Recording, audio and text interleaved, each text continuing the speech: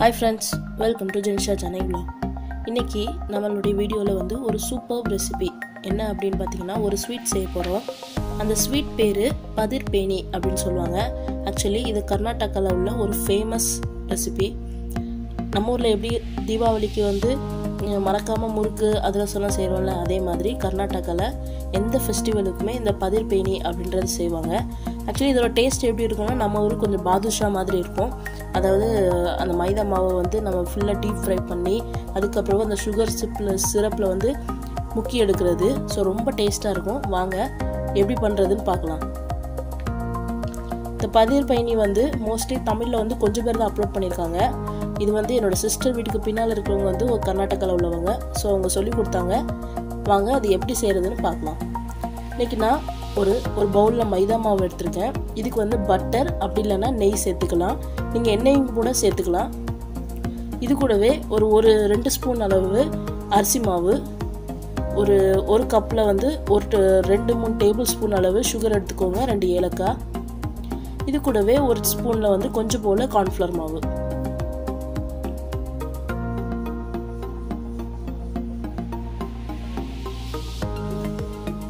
இதுக்கு தேவையான பொருள் பார்த்தாச்சு. ஃபர்ஸ்ட் வந்து நம்ம அந்த பேஸ் அதாவது அந்த பூரி செய்யறதுக்கு மாவு பிசைஞ்சுக்கலாம்.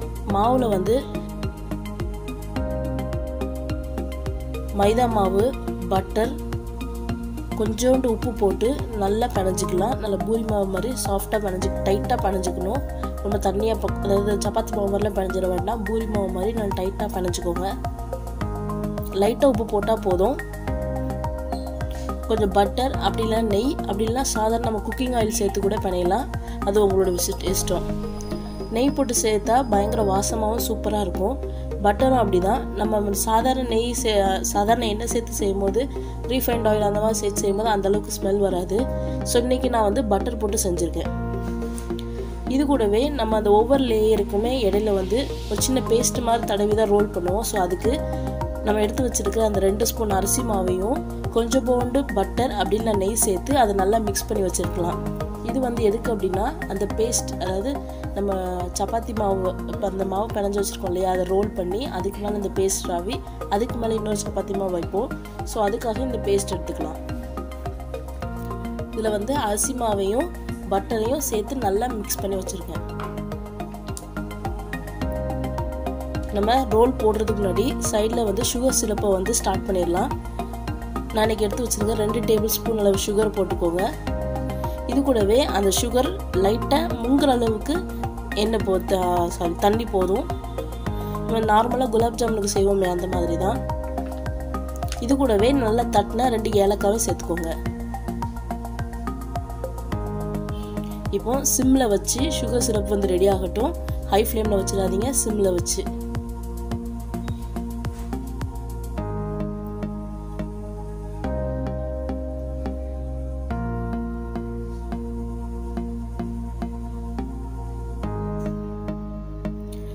இப்போ வந்து இது சிம்ல வச்சாச்சு. ஒரு 5 மினிட்ஸ் சிம்ல இருக்கட்டும். வாங்க நம்ம அந்த சப்பாத்தி மாவு அதாவது அந்த சப்பாத்தி மாதிரி ரோல் பண்ண போகலாம். இந்த மாதிரி ஒவ்வொரு உருண்டையும் அந்த சப்பாத்தி மாதிரி ரோல் பண்ணிக்கோங்க. ரொம்ப திக்கா வேண்டாம், நல்லா தின்னாவே ரோல் பண்ணிக்கோங்க.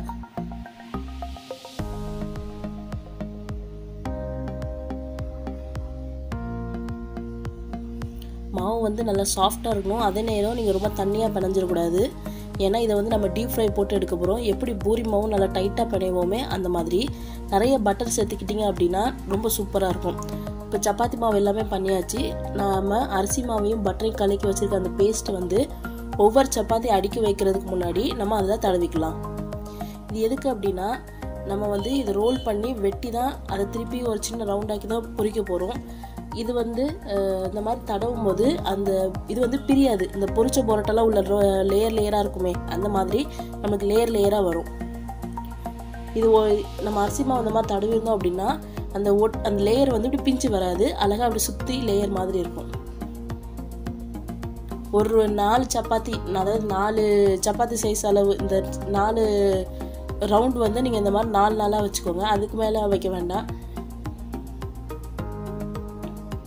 நம்ம நார்மலாக வீட்டில் சப்பாத்தி சுடுற அளவே இது சுட்டால் போதும். ரொம்ப திக்காக வேண்டாம். அப்படி தின்ன அப்படி மெல்லிசா, அப்போ தான் கொஞ்சம் வந்து நம்ம டீப் ஃப்ரை போகும்போது உள்ளே இருக்கிற லேயரும் நல்லா வேகும். அந்த மிக்சர் நல்லாவே கலக்கிக்கோங்க. அரிசி மாவும் அந்த பட்டரும் சேர்த்து நீங்கள் நல்லா சுற்றி வர நல்லா அப்ளை பண்ணாதான் நம்மளுக்கு வந்து ஒன்று ஃப்ரை பண்ணும்போது பிரியாது, அப்படியே ஒட்டியே சூப்பராக இருக்கும். பாருங்கள் 4 மாவு இது பண்ணியாச்சு. இப்போது இதை வந்து நம்ம சப்பாத்தியில் ரோல் பண்ணுவோமே அதை மாதிரி இப்போ ரோல் பண்ணலாம்.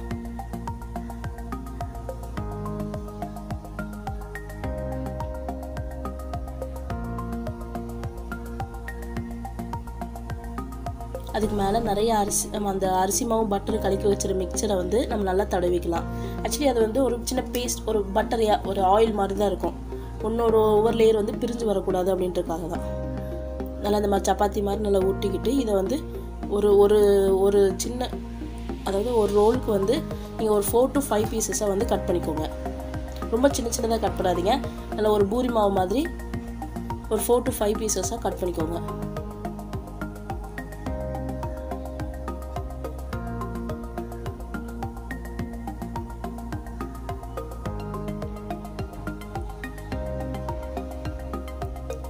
இப்போ இதை வந்து நம்ம லைட்டாக பட்டர் தடவி சின்னதாக ஒரு நம்ம உள்ளங்கை சைஸ் அளவுக்கு ஒரு பூரி மாதிரி பண்ணிக்கலாம். இது ரொம்ப முக்கியம் என்ன அப்படின்னா அந்த லேயர் வந்து பிரிஞ்சு வந்துடக்கூடாது. அதனால் சின்னதாக ஜென்டிலாக அந்த மாதிரி லைட்டாக அடி ப்ரெஸ் பண்ணுங்கள், அது அழகாக வந்துடும்.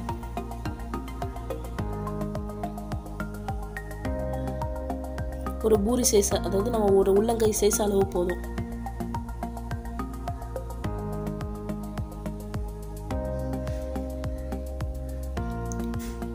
இது கூடவே நம்ம அடுப்பை வந்து நம்ம தேவையான ஆயில் சேர்த்து சூடு பண்ணி வச்சிட்டோம் பேரலா. இப்போ ஆயில் ஹீட் ஆயிடுச்சு. நம்ம சுற்றி வச்சதை ஒன்றா நல்லா டீப் ஃப்ரை போட்டு எடுத்துடணும்.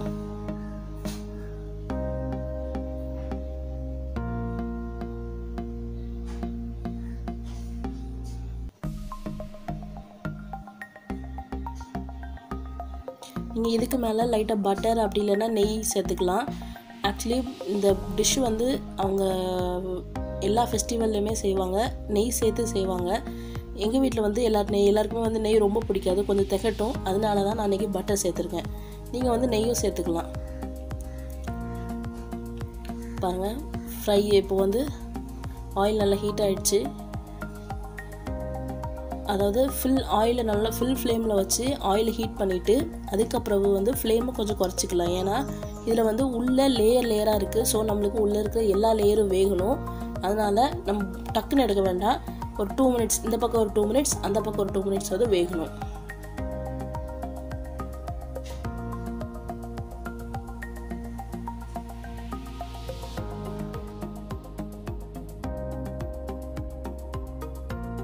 ஓரளவு கோல்டன் ப்ரௌன் வர்ற அளவுக்கு நீங்கள் வந்து இங்கே ஒரு 2 மினிட்ஸ், அந்த பக்கம் ஒரு 2 மினிட்ஸ். பாருங்கள் மத்தியிலே லேயராக அந்த பொரிச்ச பரோட்டா மாதிரி இருக்கா. அதனால தான் 4-5 லேயர் வச்சு அதை நல்லா ரோல் பண்ணி அதை கட் பண்ணி நம்ம இந்த மாதிரி செஞ்சுருக்கோம். நம்மளுக்கு அந்த லேயராக வரணும்னு. இப்போ பாருங்கள் நம்மளோட சுகர் சிரப் வந்து ஒரு கம்பி பாகுன்னு சொல்லுவாங்க பார்த்தீங்களா. இப்படி லைட்டாக எடுத்தால் அப்படி மெல்லிஸாக வந்து தண்ணி அந்த சுகர் சிரப் வந்து விழணும்.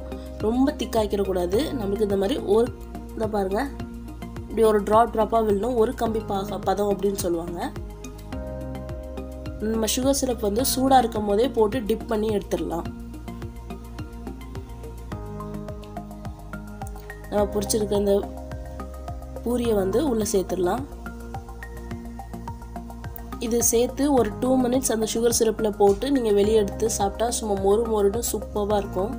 இதே மாதிரி தான் நம்மளோட பாதுஷாவும் இருக்கும். ஆக்சுவலி இது வந்து கர்நாடகாவில் இருக்கிற ஒரு ஃபேமஸான இது ஒரு ஸ்வீட்டு. இதுக்கு பேர் வந்து பதிர் பேனி அப்படின்னு சொல்லுவாங்க.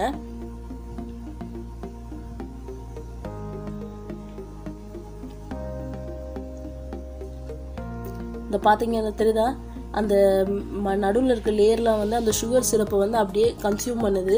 அது நல்லா உறிஞ்சி வச்சுக்கும். ஒரு 5 மினிட்ஸ் நீங்கள் இப்படி டிப் பண்ணி வச்சுருந்தீங்க அப்படின்னா அந்த பூரி ஃபுல்லாகவுமே, ஏன்னா பூரியும் வந்து கொஞ்சம் சூடாக இருக்கும், இந்த சுகர் சிரப்பு சூடாக இருக்கும்போது அந்த சுகர் சிரப்பை அப்படியே கன்சியூம் பண்ணி எடுத்து வச்சுக்குவோம். ஸோ இப்போ நம்ம இதை பிளேட்டில் ட்ரான்ஸ்ஃபர் பண்ணிடலாம். கண்டிப்பாக இதை வீட்டில் ட்ரை பண்ணி பாருங்கள், ரொம்ப சூப்பராக இருக்கும். நீங்கள் நம்ம ஊரில் வந்து பாதுஷா சாப்பிட்டீங்கன்னா உள்ளே நம்ம சாப்பிடும்போது அந்த ஸ்வீட் ஒரு ஸ்வீட் டேஸ்ட் இருக்கும் இல்லையா, அதே மாதிரி தான் இருக்கும். பட் அந்த மேலே இருக்க அந்த பூரி லேயர் வந்து இதில் வந்து கொஞ்சம் மொறுன்னு இருக்கும். அப்படியே நம்ம பாதுஷா மாதிரி தான், சூப்பராக இருக்கும். நீங்கள் கண்டிப்பாக வந்து நெக்ஸ்ட் டைம் இதை ட்ரை பண்ணி பாருங்கள், ரொம்ப நல்லாயிருக்கும்.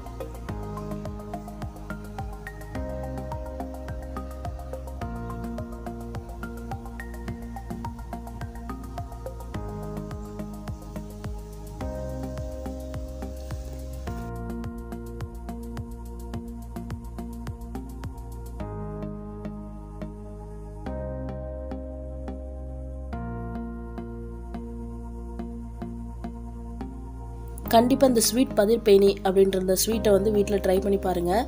இதுக்கு முன்னாடி நான் இதை வந்து டேஸ்ட் பண்ணியிருக்கேன் அப்படின்னா கீழே கமெண்ட்டில் சொல்லுங்கள். இந்த வீடியோ உங்களுக்கு பிடிச்சிருந்தா கண்டிப்பாக லைக் பண்ணுங்கள், கமெண்ட் பண்ணுங்கள், மறக்காமல் சப்ஸ்கிரைப் பண்ணுங்கள். உங்களுடைய ஃப்ரெண்ட்ஸ்க்கு வந்து இதை ஷேர் பண்ணுங்கள். தேங்க்யூ.